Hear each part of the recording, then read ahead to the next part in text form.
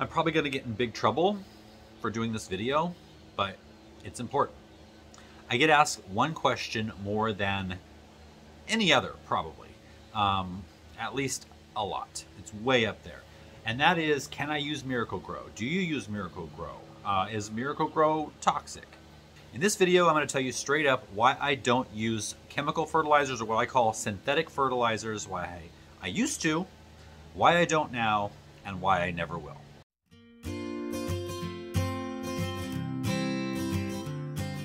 Hey, I'm Brian with Next Level Gardening. If you're looking to join an online garden community that offers tips, tricks, and support to help take your garden to the next level, you're in the right place. Get started now by clicking subscribe and hit the bell so you never miss anything.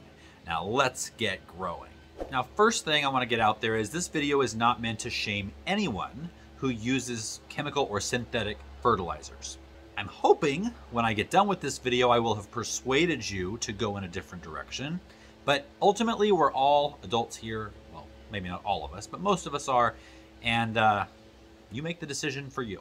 Years ago, I used a very popular product. Let's call it Wonder Blue. And I used other synthetic fertilizers for years until I learned what they do to the environment, what they do to the soil, the plants, our bodies, and ultimately why they make you reliant on pesticides. I made the change several years ago and I have not looked back.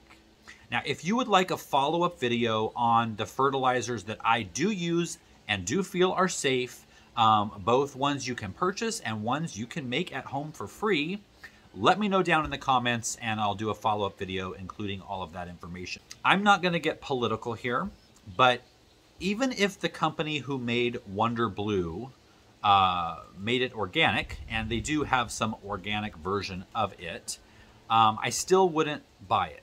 And mainly because I don't want to support the company who basically makes Wonder Blue. We all know what Wonder Blue is, right? I'm not going to go real deep here, but you can do a quick Google search and find out more about that. And I'm sure you've heard of them. Now, that being said, synthetic fertilizers seem like a great option. They're relatively cheap. They're high in NPK.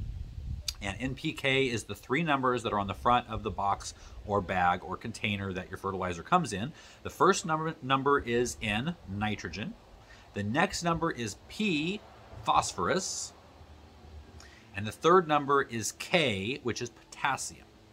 Now, nitrogen promotes a lot of healthy growth, leaves, stems. Phosphorus promotes healthy roots, and potassium promotes healthy flowers and fruiting. Now, each one of them helps a little bit with each, but those are what those three numbers are known for. So if you want to remember what those numbers mean, just remember shoots, roots, fruits. Although if you're anything like me, I start to go, wait, roots, fruits, shoot, what? So remember surf. Shoots, roots, fruits. Surf. It helps me at least.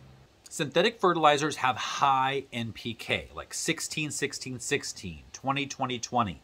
Some even have like 46, 0, 0. A lot of the ones you put on your lawn will have that. Now you compare that to organic fertilizers that have NPKs like 242, 531. Obviously my plants would like the synthetic better, right? It's just more food. My plants are anything like me, they like more food. Now, are there drawbacks to having too much food? Yeah, for me, a little bit. For plants, it can be very harmful. In fact, if you don't mix very carefully and apply very carefully, high numbers like synthetic fertilizers have can burn your plants, almost sometimes to the point of killing them. I've done it. But let's say that you apply it, mix it and apply it perfectly. Then everything's okay, right? What you're going to notice when you do that, if you apply it carefully and well, is you're going to notice a lot of really vigorous growth, green growth, new stems, new leaves, almost unnatural growth. Think a human on steroids. Those are good for us, right? Of course not, because it's unnatural growth.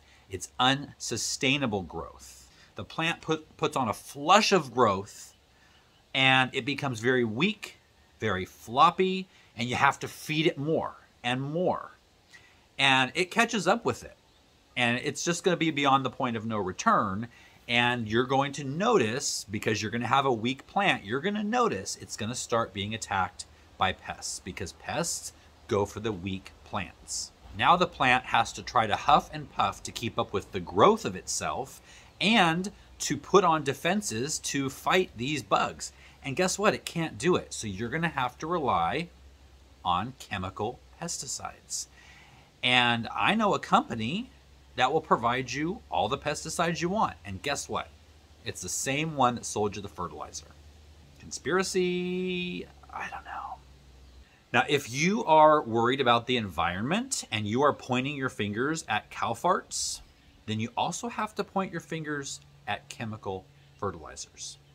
There is so much. If you look at the country nationwide, other countries as well, but especially the United States, who have a lot of agriculture, big ag, there is so much of an overabundance of nitrogen, especially applied to fields, farms, and even home gardens. I mean, if we take the cumulative amount of home gardens, that's a lot of land. Lawns alone.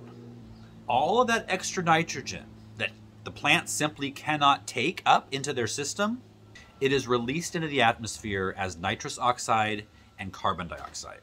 Again, not getting political, just stating facts. Another thing is, when we're using synthetic fertilizers, it's a very easy thing to do, right? Just mix it up, put it out there, and you're done. And so we stop relying on actually building our soil. Who wants to go lug bags of compost, go get a trailer full of compost, when all you have to do is mix up a bottle of blue stuff and pour it on? The soil is going to degrade very, very quickly. We're seeing it across the country in farmland. Not only that, but nitrogen applied for long periods of time actually start to degrade the topsoil. It also depletes the other nutrients and minerals found in the soil. If all you're adding is NPK, NPK, NPK, what about everything else? It's gone. So even fruits and vegetables you buy in the store are nowhere near as nutritious as they used to be. So if our food is lacking all those other minerals and nutrients, then our bodies are as well. Synthetic fertilizers also make it harder for your soil to hold on to water, which creates runoff, which, number one, wastes water. Number two, it is running off into ponds, lakes, streams, and eventually the ocean. There is a huge dead zone in the Gulf of Mexico from all of this fertilizer in the Midwest or middle of the country that is farming, and mainly by the Mississippi River, that flows out into the ocean. All of that nitrogen flowing into the ocean is more than the ocean can even take. And so huge sections of the ocean are dying off.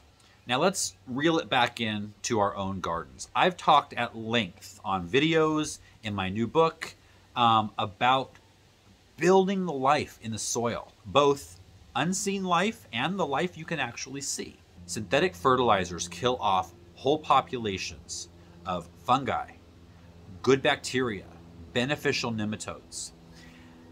It doesn't directly harm earthworms. However, once all those other things are killed off and the soil starts to degrade, the earthworms ain't sticking around.